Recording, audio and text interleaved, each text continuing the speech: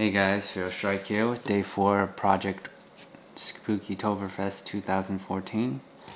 Just about to say Project Dark Elder, but well, it's kind of Project Dark Elder in the grand scheme of things, but Spookytoberfest. So what have I been doing today, or the last couple days? Actually, I got some more work done yesterday on mainly their robes, and then today I did most of the metallics, which you can see the bronze and the silvers right now. Can you guys hear that? Hey, hey buddy. Hey, hey, what's wrong? Hey, it's my Nico. Maybe you guys can see my Nico.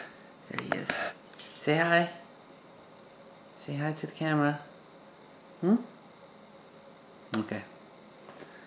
He likes to whine. She likes to whine a lot. Anyways, back to my progress. Metallics, yes, done.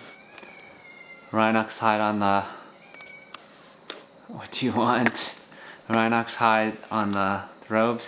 And yeah, pretty much just need to do highlighting and the bones. And then the green stuff. And then I'm done. So, almost there.